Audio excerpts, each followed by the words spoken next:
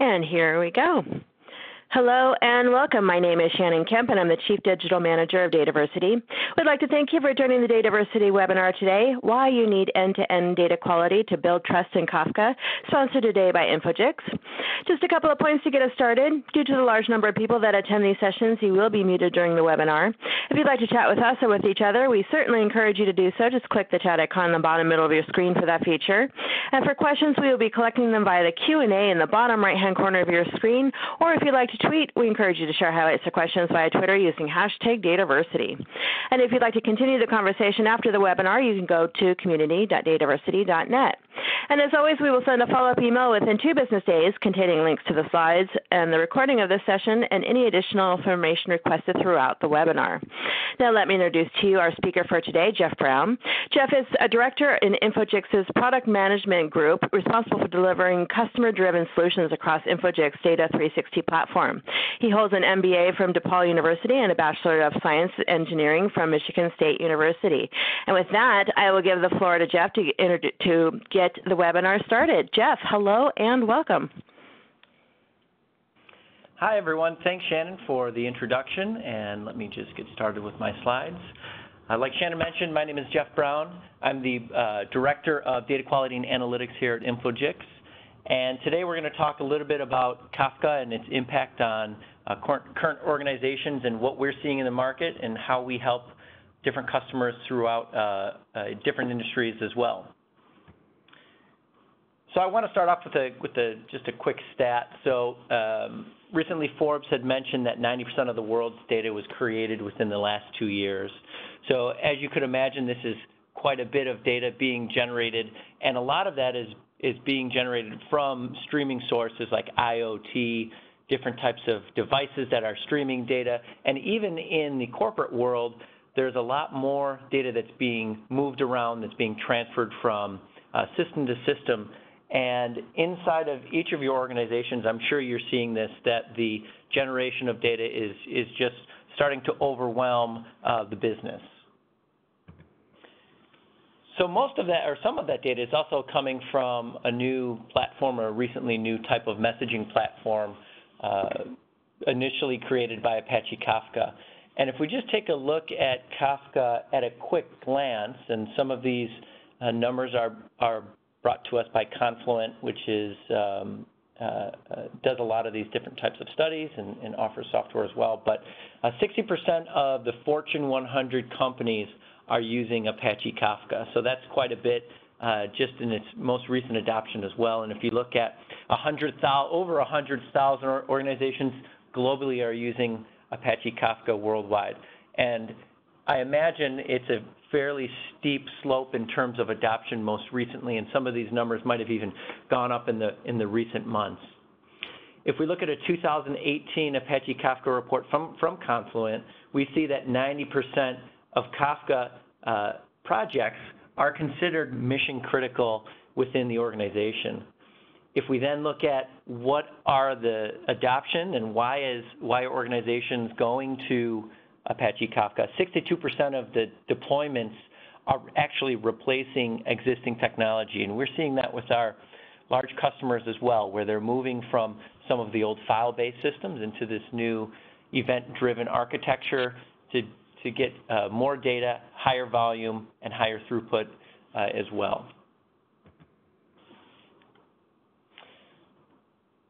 So why are organizations moving to a streaming-based architecture? So even beyond Kafka, just a streaming-based architecture. Today we are going to focus about Kafka, but in general we do have a lot of customers and we see a lot of research being done that streaming data is becoming more and more popular even in enterprises today. So if we look at what is Apache Kafka, Apache Kafka is really a real-time streaming message system that is built around the concept of a publish and subscribe. So similar messaging systems do exist where it's a queue-based type of system, so if you think of the MQs of the world.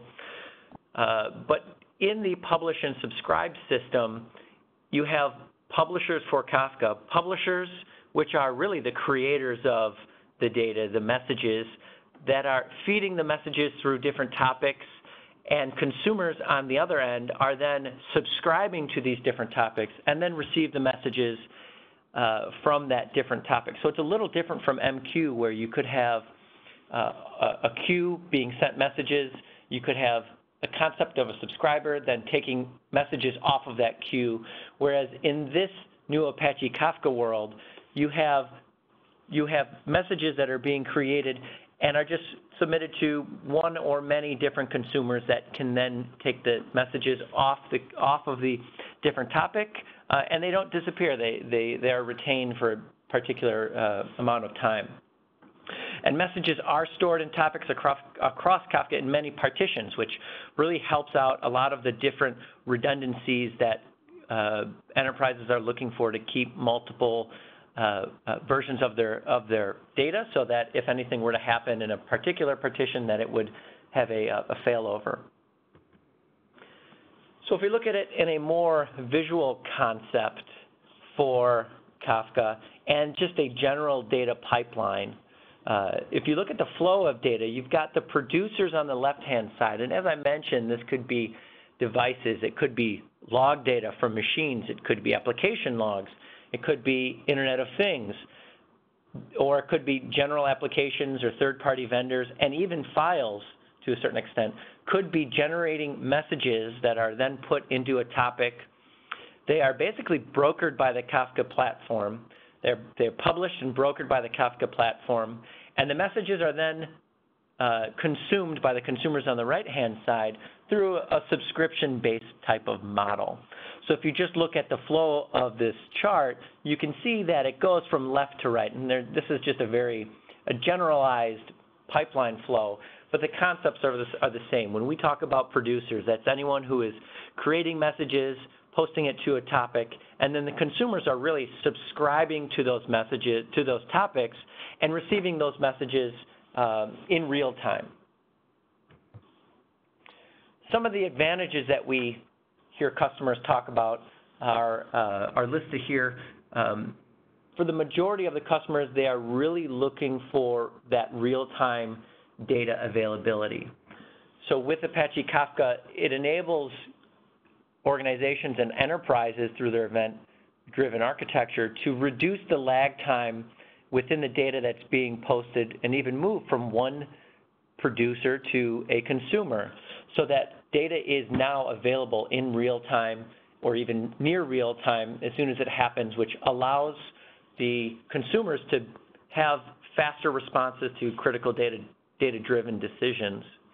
There's also the concept of Apache Kafka acting as a centralized access to data. So if you think of that concept in the middle of that chart that we had seen, the Kafka platform gives that central access to the data in one location. So instead of building out multiple integration points, so if you look at one of the points on the screen on the right-hand side, it reduces the amount of integration points as well, so that IT, who is basically handling a lot of the Kafka management in terms of the technical platform side, it gives consumers a centralized access to the data, and from an IT perspective, there's a reduction in integration points. So if you have thousands of applications and thousands of downstream systems looking for that data, you don't have to build out an integration point for each one of those. Kafka acts as that centralized data platform to a certain extent. It is also built to scale to massive amounts of data, so high volumes of data as well as high throughput. So if you're looking to use Kafka, it is built to handle a very large amount of data, where sometimes some of the other systems and even message-based systems would potentially drown in the amount of volume that is being handled. It also acts as a type of data storage layer. So one of the advantages of Kafka also is that it can provide a certain amount of data storage, so that if you wanted to retain data, retain messages, let's say, for a week or a certain amount of messages, even in terms of counts and amounts, you are allowed to do that, so that if you are subscribing to a topic, you can potentially even go back in time prior to the time that you're subscribing to it to retrieve data and to retrieve messages. And again, if we're looking at the last bottom right, there is a certain fault tolerance that I mentioned that is built into the system. So it provides that additional security of any type of data potentially being removed or deleted or not available within the entire platform. Some of the key drivers to move to Kafka also include the ability to make faster business decisions. So the faster the data is put into the decision maker's hands, the faster the decision can be made. So this is also an advantage when we talk to customers. We ask them, why are you moving? And some of it is technical. Some of it is we can no longer live in this batch-based world. We need access to more real-time data. It also creates a unified data hub so that business can consume the data from a centralized point. So that helps the different applications, the downstream applications, go to a single location to receive the data and to even receive some of the data that might be critical to their decision making and even critical to their downstream systems. It also gives better data access to data scientists and analytic teams. So this is also in conjunction with some of that real-time data. So depending on what type of data your data scientists are looking to consume, they now have access to this real-time data within their organizations because they can have it as soon as it's generated, as soon as it's posted to a topic, they can then consume it and then make decisions, build it into their models so that they can then either train on it or learn from it within their systems. And that same goes for the different analytic teams. If they're looking to make analytic decisions, you can have data that's faster and at a higher volume available to you. And lastly, a lot of the companies that we speak to, Kafka is part of their digital transformation strategy. And what I mean by the digital transformation strategy is that they're trying to move a lot of their on-premises type of systems to a cloud-based system. They're moving to a more event-driven based type of architecture. And these are large companies. These are Fortune 500 companies that perhaps in the past may have not moved as fast in terms of adoption of this type of newer technologies. But we're seeing that more and more throughout our customer base, that as they move to Apache Kafka or they have it in their sites within the next 18 months, that is a key part of their digital transformation strategy. And a lot of that has to do with the real-time availability of data and even some of that redundancy that I mentioned before. However, it's not always rainbows and sunshine for these organizations that are adopting Kafka. As we talk to them and understand some of their challenges, we've collected some of them here to talk about. So what are they saying? A lot of times, since it's such a new architecture and it's a new jump into a piece of their business flow, that audit is not just going to let them adopt this blindly. So audit will not let us move forward with our Kafka platform without being able to validate the data. So sometimes it's audit driven, so that they're saying everything looks great in terms of the architecture. We love the concept of having data in real time, but there's no way that audit is going to let us move forward with transferring this large amount of data from one system to another in terms of producers to consumers without any type of insurance around it, so that audit needs to know that what was created is being sent, et cetera. So that they need validation on the data that is in motion. So if we think of Kafka as data in motion, that the data from producers to consumers really needs validation before it's being pushed out or posted to some of their downstream systems. And auditability of the data and process is still a very big key focus for the different companies that we're speaking to. We also have several companies talking to us, several large companies across industries saying, we're moving all system-to-system communication from a file-based to Kafka messages. So what we're hearing is that they are no longer generating or extracting any type of data or files in a batch-based type of manner. They're moving strictly to Kafka-based system. And what this means is that it's a new means of digital communication between the systems.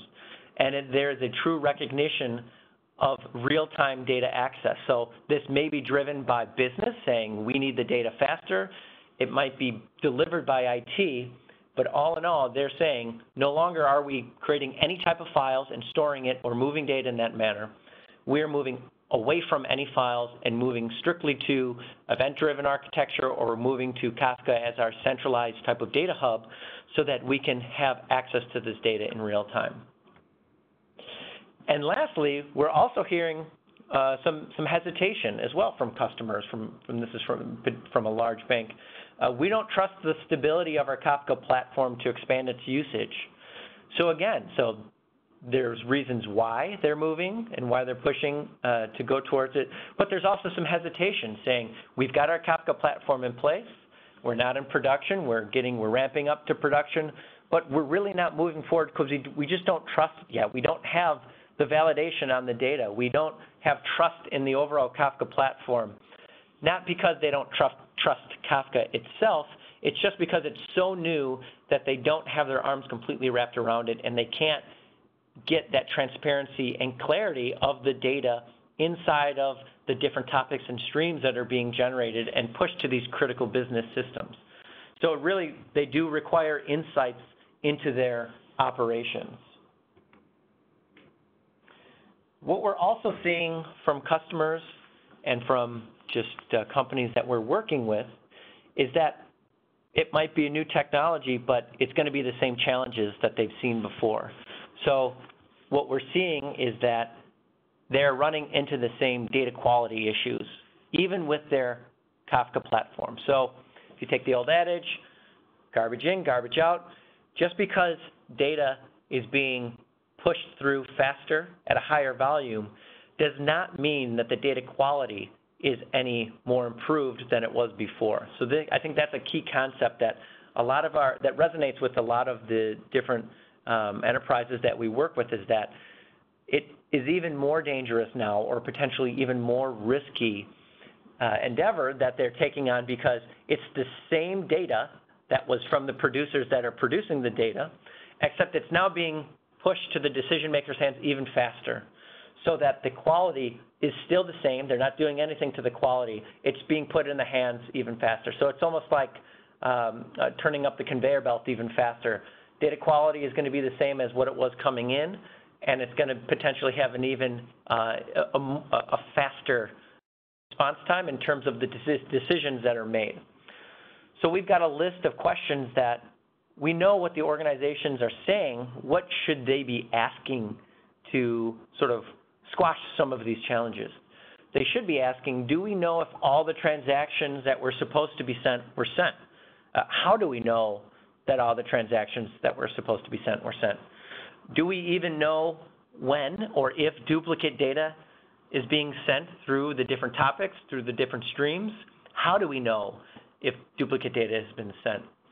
Do we know if the data across transactions and even, let's say, the messages, whether it's policies or claims or different trades in terms of financial, was aggregated and transformed correctly? How do we know? So if audit's saying, prove to me that this data is being aggregated in the way it's supposed to be, they're having trouble answering that in an honest manner, in an honest fashion, because they don't have clarity into that, into the data that's being pushed from system to system.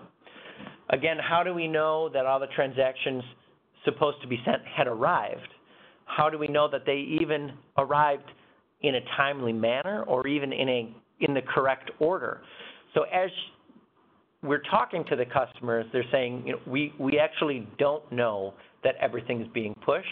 A lot of times, since Kafka is fairly a new project or a new platform that they're taking on, it's mostly about setting up the infrastructure, making sure that it can handle the volume, making sure that all the topics are in the right, are being subscribed to appropriately, making sure that it can handle the size of the messages. We're talking to customers, and they're talking about messages from 3 kilobytes to even 3 megabytes. So it's a broad range of different sizes that these messages are being sent. So some of it is just operational. Can we get it up? Can we get the messages up? Can we get Kafka up and running? But really, when you take a step back, once the business starts to adopt the real-time data that's being sent over through this new platform, these questions will arise. So I need to know that you're not sending me multiple claims in the same message or even multiple claims in the same topic or across topics. I need to know that I'm not doubling up the amount of transactions that are in my daily trades, and even how do I know and how am I notified if the right amount of messages came over in the same day. So there's a sort of threshold, a threshold tolerance that's being built. How do I know that the number of messages that were supposed to be sent weren't either above an upper limit or a lower limit that are within this sort of tolerance or threshold within their organization? So there's the whole concept of the monitoring of the Kafka streams, and then the context of the messages themselves is different. So there's almost an operational view and then a context or a business view of the questions that these customers should really be asking themselves. And so what is the impact to some of these challenges? So if you take the negative from all those questions, okay, a duplicate message was sent, a message was sent late, or it was incomplete, or it was transformed and aggregated incorrectly.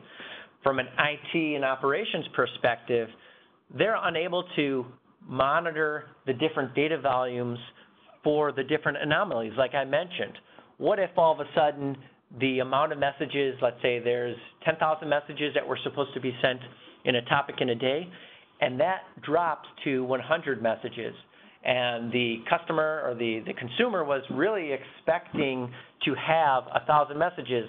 Well, they need to be able to respond to those anomalies appropriately so that they can find out and do a root cause analysis, because maybe something is wrong technically. Maybe the data is not arriving on time, or maybe their source data isn't being posted. So there's a couple different challenges and impact to the IT and operations. So if we look at how does IT also then predict any of the different data volume that's needed for retention. So if they're unable to monitor the streams and do an accurate prediction of the amount of data that will be stored and retained inside of their Kafka platform, this could be an issue. This could run into some different type of processing errors, a different type of downstream systems that are being impacted because data may not be delivered in a timely manner.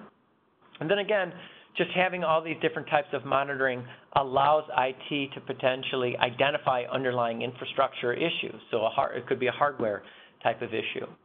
From the business side, those that would be consuming the data, you could have incorrect data that's being consumed that you're making the wrong business decisions on. And again, like I mentioned, you could be making decisions faster now that data is being delivered faster. You could also ultimately lead to customer loss. You could have a harm to reputation. You can have revenue loss, regulatory fines, et cetera, depending on the type of data that is falling through the cracks, or the data that is not being delivered on time, or the data that's potentially being delivered incorrectly. So all of this could lead to a sour customer. It could lead to real money, so real dollar in terms of regulatory compliance fines. And then ultimately, if you take a step back, what this means is that there's a reduced overall trust factor that comes into play, so that the business doesn't trust the data, whether that's to put in the regulatory report decisions on, or to do any other type of reporting on, so that it leads to reduced trust, reduced adoption moving forward. So how do you build data trust within your organization, and especially how do you build the trust in Kafka and provide that end-to-end data quality? When I think of the data pipeline, I kind of revert back to some of my manufacturing experience throughout my career.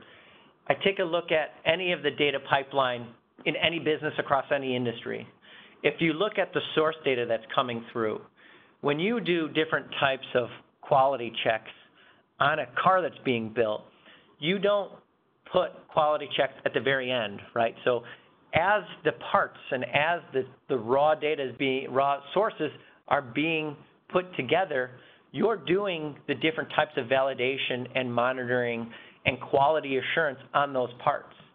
Same goes for processing of the parts. So if you think of that in the manner of, well, now these parts are being put together in terms of processing. They're not ready to be packaged up and sent out, but once they are, you've got that QA and the quality assurance that's being put on that as well. If you think of this similar to a data pipeline, you've got raw data from the left-hand side, you've got the source data coming in, you've got third-party data. This all needs to be monitored and validated. You can't wait until the last minute so that at the data warehouse we're actually doing the validation on the data. So if you think of potentially Kafka being in the middle here or even on the bookends of the process, you really need validation and data quality throughout the entire process. You can't say, I'm doing data quality on my data warehouse because I'm doing cleansing or I'm doing different types of validations on it at the very end. By that time, it's already too late. You don't know who's consuming that data. You can't track down the source system. By the time it gets there, potentially is aggregated and transformed in a manner that is even unrecognizable from what it looked like at the source.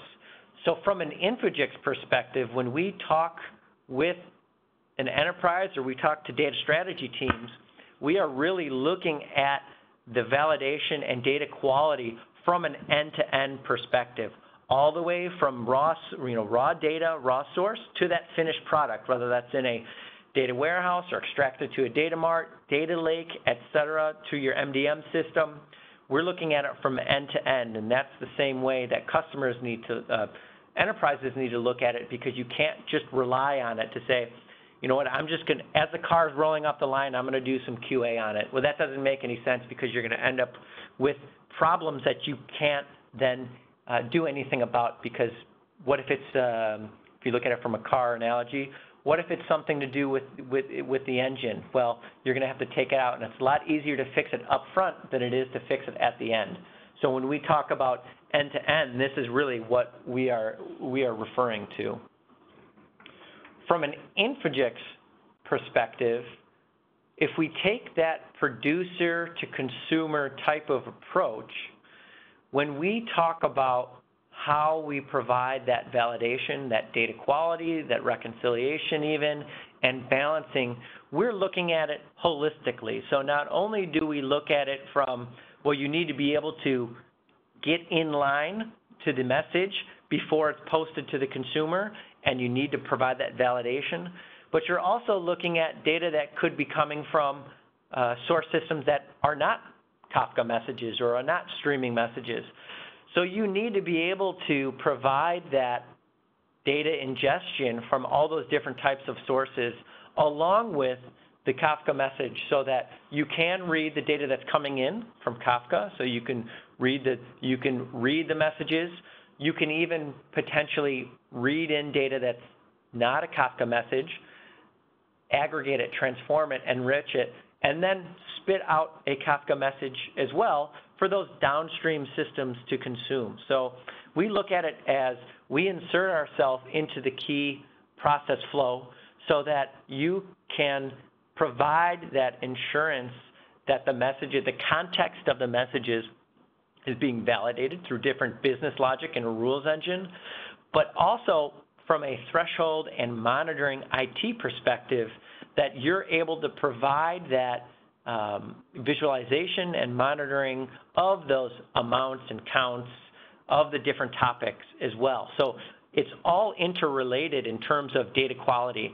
And as you look at how do we create a new data quality project, well, you can no longer look at, I'm pointing to a data lake, I'm pointing to a data warehouse, and that's where my data quality efforts are being focused on. Again, by that time, it's too late. The new car's rolling off the line.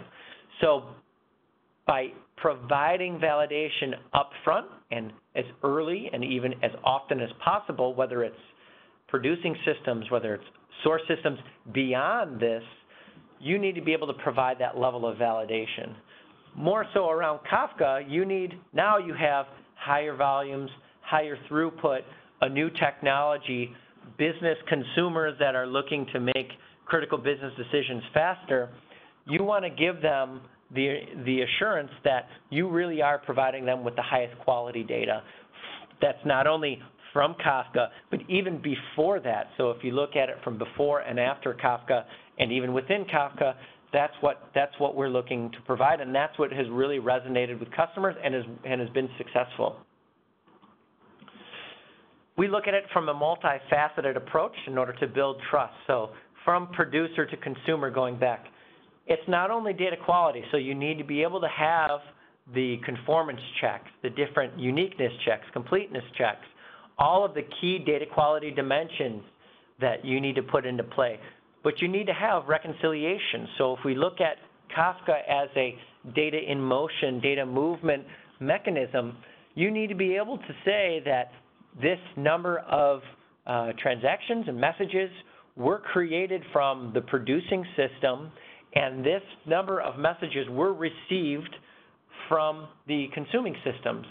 And they need to be able to reconcile at the counts and amounts, and even at the transactional, more detailed type of level, that it needs to be reconciled, and it needs to balance throughout so that you can build that trust within the business so that they can go on and expand usage and trust their decisions. And lastly, even the integrity of the messages and data that's being sent from left to right, if we go back and use that diagram as an example. The integrity of, did any messages fall off? Was everything that was supposed to be delivered in a timely manner was delivered? Again, getting back to the integrity of messages, to making sure that I know that whatever my data that is leaving a producer or leaving some of those producing systems is ending up in my consuming systems, and even downstream further in the highest integrity, highest data quality as well. So how do you provide a 360-degree standard to data and trust? Again, if you take a step back, you look at it from producer to consumer. So you're setting up the data flow, the data pipeline of the data as it's moving from producer to consumer. But you have to look at it from a top-to-bottom approach as well. So not only do you need to identify the data that's bad, you need to have a rules engine that's flexible enough to have business users be able to create rules, to be able to transfer their business logic into real data quality rules. But you need to be able to have different mechanisms to monitor that data as well. So monitor the stream. So you're monitoring continuously. It's not a one and done. You don't point it at a data source, say, give me the data quality, set a baseline, and that's it. No, you're really trying to put in that reoccurring monitoring of the data and messages that are coming through and flowing through your data pipeline, flowing through your Kafka platform. So you have, I've got the rules. I'm able to build the rules. Okay, that's great. I've migrated my business logic into some usable data quality rules. I've got my monitoring, how often I'm doing these checks and what needs to be done in terms of this check first, that check first. Okay, if that fails, what do I do next? So that's more of a monitoring. Who do I alert? Which key stakeholders do I alert? But once I have that data or that bad message that's being identified, what do you do with it? Do you have a mechanism to then remediate that data, to quarantine that data, to then notify those key stakeholders to say, here's a topic that could be then producing a bad data stream, and then split it into a good data stream and a bad data stream, a good topic and a bad topic? Do you have the mechanism to keep the key stakeholders and the providers, the producers of that data accountable so that you can go back and say, you are the highest offender of the quality that's being monitored in our Kafka platform today, and here's the proof. Here's some of the data. We've got it in our system. It's been assigned to a queue. It's been an internal queue to be worked and through a workflow. You can assign it to users and groups. to then look at or even send off downstream. But not just having that raw data and having the bad data and having a mechanism to remediate it and track those remediations, you need to be able to communicate it appropriately through visualizations, through dashboards, through KPIs, through different metrics, and they need to have bar charts and dashboards and line charts and all the different type of graphics that you can imagine within a single system, so that all the different roles are being addressed. So anyone from the data quality analyst role or data analyst role to a mid-tier, let's say, business line manager, all the way up to executive, so that you're able to roll up those KPIs and metrics and all the different bad data type of metrics and even monitoring or good data metrics, so that you can communicate it appropriately throughout your system. And so that's really our 360-degree standard to providing that data trust. That's how we view it, and that's what we provide. Infogix provides it through the Data 360 platform. So we've got a three-pronged approach to how we tackle some of these items. We tackle it from a data governance perspective. So not only do you need to know what data you have, but you need to know who owns it. You need to know where it's at. You need to know when it's changing. So you need to be able to obtain that metadata and catalog it appropriately, assign owners, and do workflow of changes, et cetera. So that's from a data governance perspective. From a data quality perspective, too, from a metadata perspective on data governance more so, you're knowing your data. From data quality, you need to be able to trust your data. So you need to provide that data quality baseline. You need to get at that transactional level. You need to be monitoring the data that's flowing through, and that's what we're talking more so about here today around your data quality, being able to build that data quality and trust. And then finally, getting your hands on the data and being able to harness it, be able to transform it even more so within the system, and that's more for our data analytics approach. So if we look at data quality a little deeper for streaming data, what does that mean for the companies and customers that we're working for? We talk about the end-to-end pipeline. What are some of the key functionality, features, and characteristics that are beneficial to provide data quality on streaming data? So you need to be able to provide data quality on real-time and batch, so validation on real-time and batch data. So that's streaming data, that's files, databases, some of the more traditional types of data, in a required time window. So if we're talking Kafka, we're talking fast, high volume. So you need to be able to say, I need to capture every single message in real time. Or if I'm monitoring a topic, I need to say how many messages came through in a certain time window.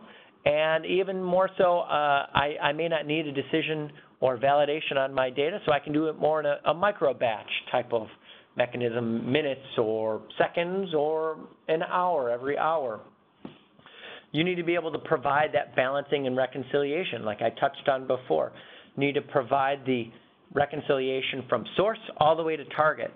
And Kafka sits in the middle. So if you've got data sources that you're converting to Kafka messages, maybe you want to move beyond the Kafka message and get before it turns into a Kafka message to those source systems. So there's a lot of tools out there that are transmitting files and database data tables into Kafka messages. So what if you want to get at that data to say, I know that whatever was in my table ends up at the consumer, and I've got validation logic all the way from every step throughout that process.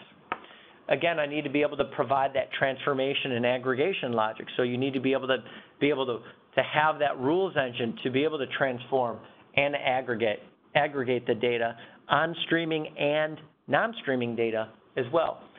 I'm looking to enrich streaming data also. So if you've got different topics that are generating, let's say, claim information or policy information or a financial trade, I'd like to enrich that message so that it could be enriched from a non-streaming source, or it could be enriched from another streaming source, another Kafka message.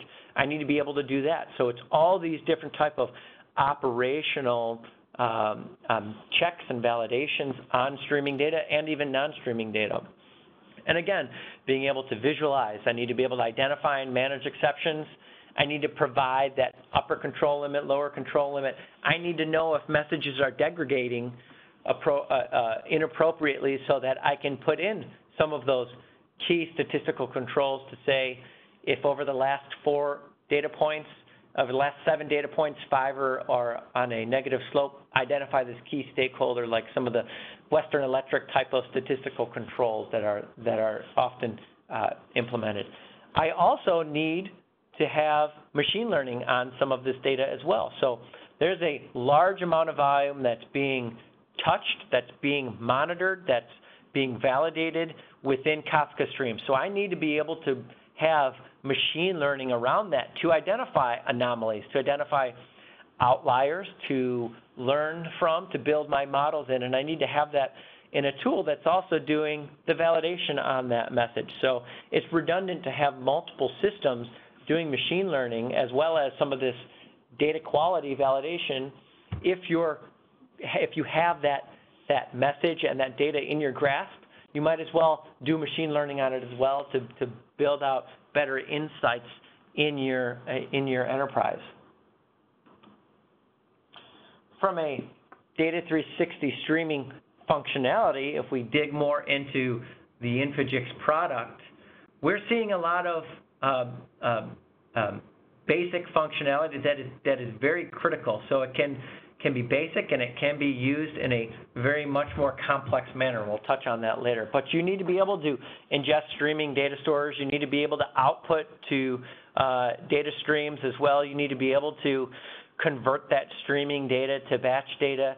I need to be able to do some SQL on some of that streaming data as well, some SQL statements, because I may have certain SQL statements that I want to transfer over from some of my existing checks, and I need to put them and place them on some of my Kafka messages. I need to be able to join different types of streaming messages with both streaming messages and batch messages. I need to be able to provide that deduplication of messages that we touched on earlier. One of the key questions that companies are asking, how do I know if data has been sent multiple times or if I'm receiving duplicate data? You need to be able to provide that deduplication type of mechanism. If we take a step back in terms of use cases, like I had touched on, we're hearing from many customers that they have both streaming data inline type of validations and data checks that may happen in batch.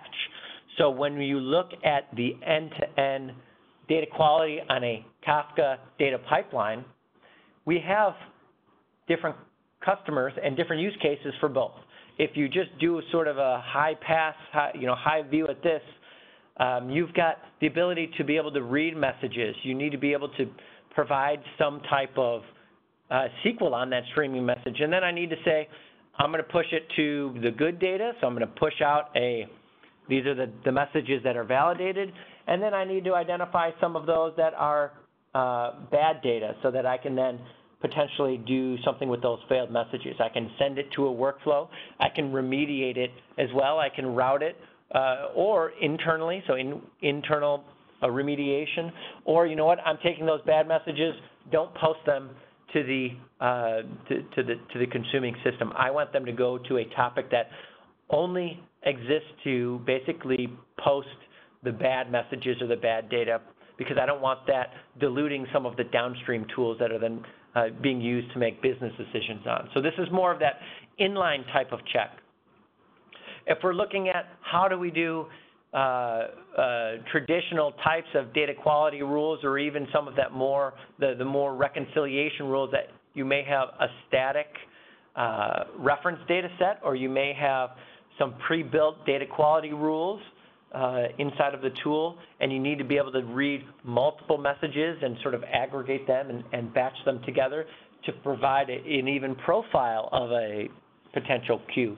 You can do that as well. So this is an example of I'm able to read small batches, convert them to a batch, provide some type of data quality on it. Again, push out the past, push out the failed, or I can push them out to a single topic that contain both past and failed with an additional attribute on the message that says, here is the status, and it could say past, it could be failed, and then the downstream systems can then do their validation on it itself. So you need that flexibility to be built into the tool so that you can create these new types of topics because you're going to be faced with these types of use cases, whether it's today or tomorrow.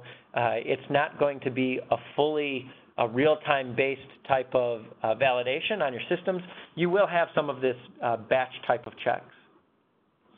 And then again, if we're looking at some of this more complex type of ruling, so that you're saying, I've got streaming data that's coming in, I need to validate both streaming and non-streaming data sources, and I need to output it in a sort of a single swoop in a streamlined approach.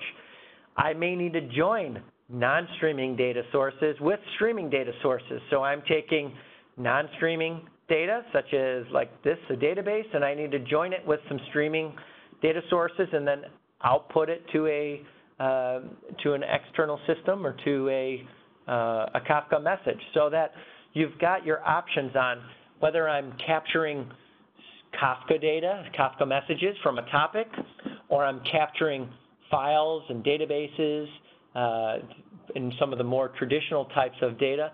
I need that all within a single tool so that I can have all of these options at my fingertips, because you could have a large Kafka project that's going on today, and that is the goal, is to remove all of the files from any type of data transfer. But in all reality, if it's, let's say, a third-party vendor that's providing you a file, or you just have a CRM system that doesn't provide any type of Kafka messages, you will be able to, you will be faced with some of these use cases that push in, I need this reference data, it's not streaming, or I need this streaming data to then be enriched with something that is from a reference data set.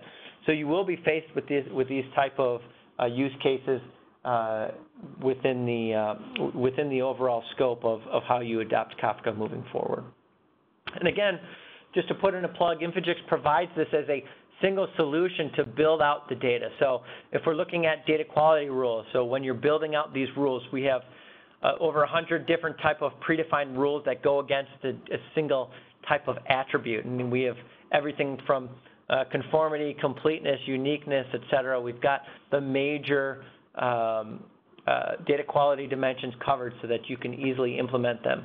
We have the built-in type of validation in terms of the rules. We also have the visualization inside of the system too, as a single type of a mechanism to build out those dashboards. And then above, on top here, we have workflow and routing in order to remediate and resolve those issues, so that you can then do something with that failed data. And again, don't trust us. We're hearing this from our customers today, so it's not just Infogix speaking. It's more of a representation of what we're hearing and responding to in the market, right? So we're working with an international bank with over $100 billion in assets, that they're looking at doing a reconciliation on their streaming architecture, so that they're looking at streaming messages. They're looking at static data across their use case. We're also working with a large financial institution that's delivering our Kafka capabilities as part of their general data integrity and data quality controls group. So that's more of a traditional type of checks and balances. And then one of our largest health insurers in the world and a 30-year Infogix customer, we're working with them now to plan for their Kafka adoption in preparation for their event-driven architecture that's going through this new implementation within the next 12 to 18 months, because they are getting beat on by audit to make sure that they have this validation in check and that they can prove out that their Kafka platform is fully secured and fully insured as well.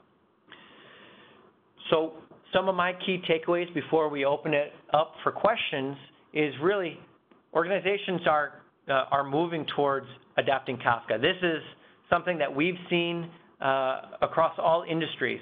Just as they moved from mainframe to more the distributed database-driven world, we are now seeing this in a communication adoption that they are adopting Kafka in a pretty rigorous type of adoption phase across all industries. Again, the same operational data quality issues as before, garbage in, garbage out. So you need to make sure that the Kafka messages are being validated. Faster delivery, higher data volumes lead to data quality, increased data quality issues if they're not managed properly, so it could get out of control.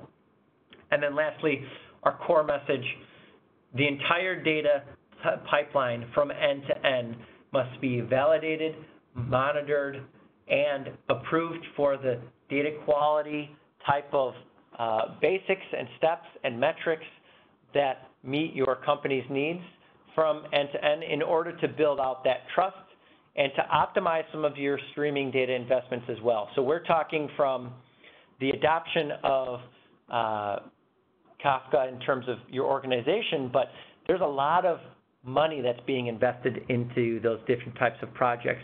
You want to make sure that it is the highest success, and having validation from end to end is really one way to have business buy-in and to get clarity and insights into your projects moving forward. Okay, so you can find out more on infogix.com. We've got several infographics, ebooks, data sheets, and blogs that you can use as a reference to find out more about Infogix, some of our positioning on end-to-end, how we deal with it as well. You can also contact me. My email is below. You can feel free to contact me directly, and we'd love to chat with you and find out more about some of your challenges in terms of adopting Kafka in your organization, also, or what you're seeing in the market. Okay. Jeff, thank you. I'm going to open it up for questions. Yeah, thank you. Yeah, this has been a great presentation. If you have questions for Jeff, feel free to submit them in the bottom right-hand corner of your screen in the Q&A section. And just a reminder, and to answer the most commonly asked questions, I will send a follow-up email for this webinar by end of day Monday with links to the slides and links to the recording of this session. So diving in here, Jeff, any lessons learned for streaming large structured databases from on-prem to cloud?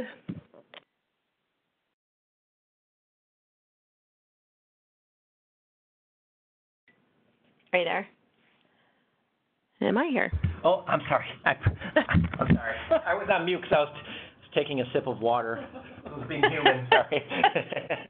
No worries. So we're actually seeing a lot of that attention from the customers that we're talking to as part of their digital transformation strategy. So they're moving a lot of their on-prem data warehouse, some of their core business systems that is on-prem, and they're adopting, and we're seeing Azure really taking a large piece of that market share more recently than not in terms of what the big companies are adopting. So we're seeing a lot of that. We've got a data lake on-prem. We're now moving to Azure to move that data, and they're building in these types of checks and balances to make sure that anything that is on-prem makes it to the cloud. And again, it's sort of that same left to right. You then go into the producers are on-prem and the consuming downstream systems are on the right. So we're seeing the same attention being drawn to what does it look like in the database, then what does it look like when it's posted to the cloud. Whether that's, I just want to know that, you kind of start macro and then move into the micro in terms of when I'm moving data, I look at my database on-prem and I've got 10,000 transactions today. It's moving to the cloud at the end of the day, or just doing a check, every hour, and then I need to know what's actually been posted to the cloud. That's at a more macro type of perspective. And then you get into, okay, now that I do know that all the transactions were sent in terms of counts and amounts, let's dig into the context and apply business logic to make sure that nothing was inappropriately transformed or inaccurately aggregated. So we're seeing those types of checks that are being implemented from our customers that are doing that.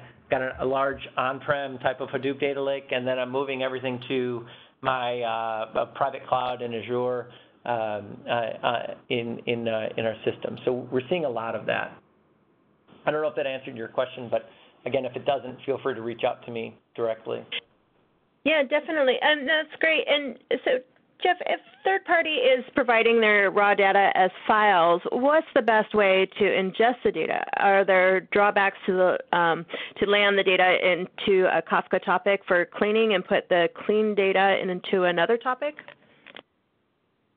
So that's a good question. So I mean, there's quite a few mechanisms in companies out there that provide, if you're just looking to move a file to a Kafka message that do that, but they don't have a lot of that business logic type of rules engine in place.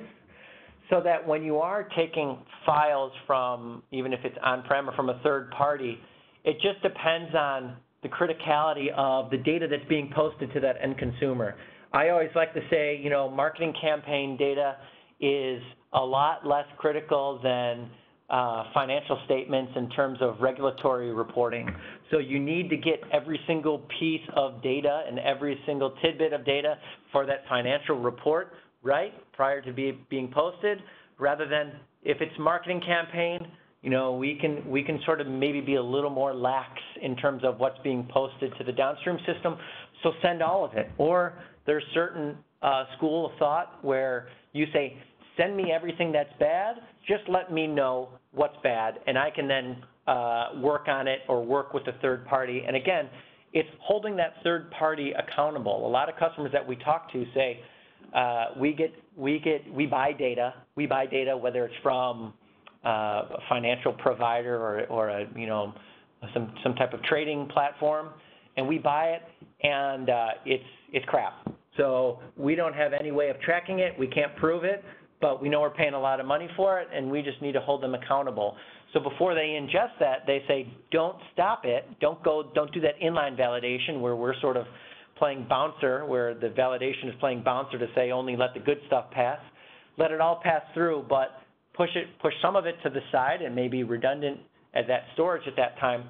But let me know so then I can have that data at the ready to then feed it back to that third-party provider and say, the last file you sent me was only 80% complete, and I have proof, and here are the values. I want you to go back and fix it. That's really that ongoing type of improvement. You know, if you think back to some of the manufacturing continuous improvement initiatives, you really want to stop bad data or bad occurrences as it happens, and then that way, if it does happen again, you know that it's fixed immediately, and it's not going to be an impact downstream.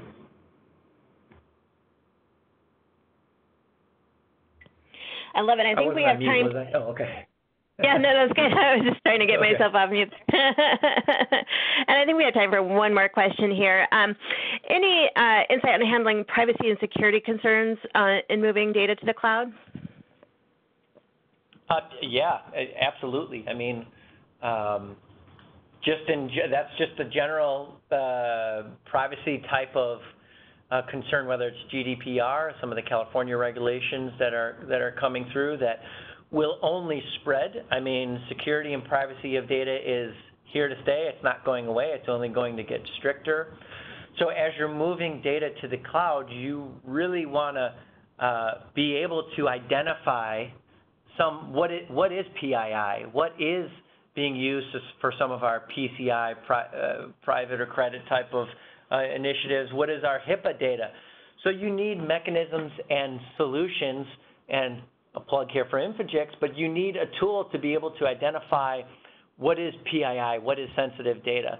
You need to be able to know where it's at, who's using it, who owns it, can the people that are using it use it, in what manner? Can they be approved to use it? Is there a mechanism to allow approval to be used? So there's all that type of rigor to make sure that, yes, data that's going to the cloud.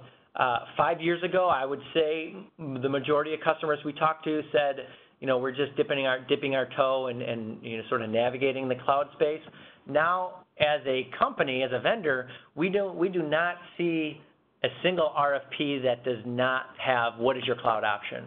So with the structure around security and in light of keeping your company's name out of the news, there's a lot of security that needs to come into place when you're moving data from on-prem into the cloud. But there's lots of tools to keep that security of transmission, security of data at rest as well. But yes, there's lots of precautions to say the least. Well, Jeff, thank you so much for this great presentation, and thanks to Infogix for sponsoring today. But I'm afraid that is all the time we have for today. Just again, a reminder, I will send a follow-up email by end of day Monday for this presentation with links to the recording and links to the slide. Jeff, thank you so much, and thanks to all of our attendees. Hope everyone has a great day. Thanks. Thank you, everyone, for attending. Thank you.